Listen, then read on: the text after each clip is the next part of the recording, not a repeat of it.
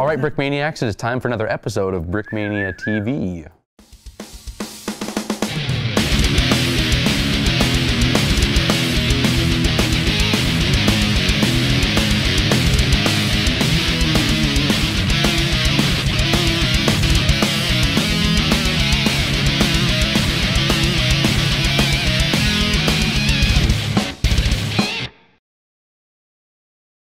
Brickmaniacs, we have an all-new Char Leclerc designed by John Canepa. Yeah, what? I almost said Siskind.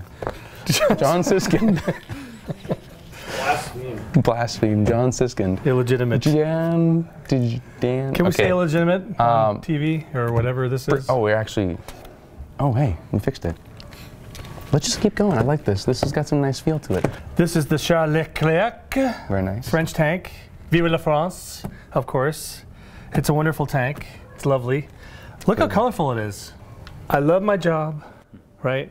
But we do build a lot in black and gray. Sure. Now I get to build this in black, brown, and green. Oh boy, huh? What a treat. Wow. And not only that, we got to add a little more color back here. Let's just go right to the good stuff.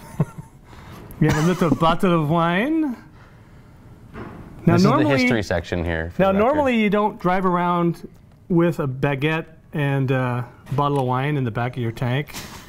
But why not, right? Because I visited France once, and the food and the wine was excellent, and I want to just like, you know. Is that why all the Abrams tanks have cheeseburgers in the back? That I wouldn't know, okay? Cooler on top, full of. The cooler on top. I guess we did put a cooler on. Full of White Castle. I guess we did put a cooler on the Abrams, so this is the equivalent. Right. Okay. So, but to be serious, this is a France's main battle tank, one of the 5 best tanks in the world, according to people that rate those kind of things. Awesometanks.com. That's probably actually a website, so that's not.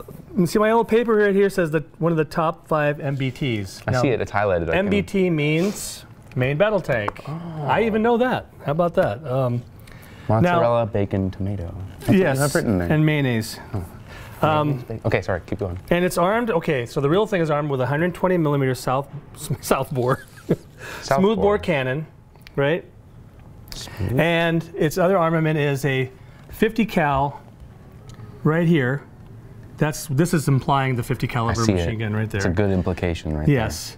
And then, I mean, we could have put anyway, that's what that is. I see it. It's right. I knew what it was. And a 7.62 millimeter machine gun for the. Now this is where the commander would sit. This is the commander's periscope.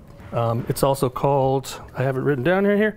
It's the HL-70, the tank commander's main sight. That's what this is right here. Then you have the gunner sight here. The gunner sight is a SAGEM gunner sight. S-A-G-E-M.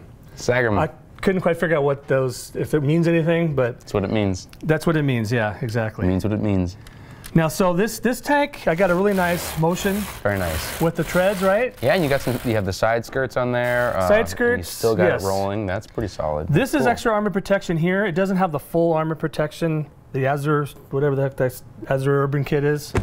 But we wanted to put this here, and we have this nice printed towel here, which I believe this is a free French towel, not a free French towel. Last time we had a free French towel on our website, people kept calling like, I want like a free French tile, not a free. Wait, I have it the way around. I guess it's. I see why they got confused. Okay. Yeah, so we should just call it a free French tile. Free French rather than tile. Free French tile. A free, yeah. So and if you check out this side, this is a sticker on this side. Whoa, mixing things up. Which when you take a gander at it, you really can't tell which is which at first look. So Slam, as usual, did an excellent job with the stickers, high quality stickers.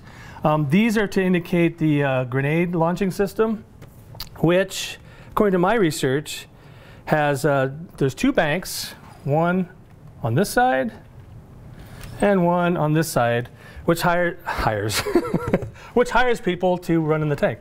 No, which fires 80 millimeter smoke grenades or anti-personnel rounds. So you can set off some smoke, right? It's decked out in the countermeasures that you'd expect to see there. Goes up, goes down. Goes all around. Goes all around, opening hatches. Closing hatches. I even have a little compartment here. For more baguettes. Just for little compartment. Yeah, on so top. if you don't want to have to look at the baguettes in the back, if you want to put some serious gear back there, more weapons or whatever, you can put your baguette. Serious gear, not silly gear. You can put your Sacre Bleu wine in there, and then we can put this right on top. Yeah, very nice. And close that up. I can't see what's happening. Now you can. Yeah. Very right? nice. So then you have, you know, you can always put one of your other guys in here for the gunner. You've got the tank commander, comes with it. Yep. Beautifully done printed character designed by this gentleman here. It's me. This Lando. Yep. Gee, you guys do you want to go over that, or do you want to keep talking about it? No, this was going to be our first choice. It's Cody. Mini Cody. Is that Cody? Because Cody was making most of the main battle tanks, but he's busy making cool things like the Osprey. Is this his lunchbox? And some other cool planes coming down the road. He loves making, well, he loves making. He also loves a little blue lunchbox. He's got a blue lunchbox. So we ended up not going with Cody because Cody was busy designing other tanks. Exactly. So he's sadly absent. I'm going to have my kit. lunch. Instead, we had this tanker here, Central European camouflage pattern going on here. Very similar to Woodland. The blotches are a bit larger. The colors are a little more subdued compared to Woodland. It's very cool. Yeah, I was happy with the way it turned out. I love it. So he's wearing that tanker outfit. He's got a jacket, so there's a little bit of a hood going on there, and then the pistol belt that goes around the minifigure, and of course goggles printed on that minifig cat helmet. Right. So again, there's some really cool stickers on the front. You have a couple of choices of what you can put on the side here, and then of course in the back, just to give it sort of its realistic look, the kind of information that they would have on the vehicle itself. So very cool. Like I said, you and Slam did excellent jobs designing all the cool little extra features. Now you do actually have a little opening hatch right there. Like I was saying last time, usually my main goal with these is to get the look right. Yeah. And then make sure that I put at least the features in there that people will enjoy.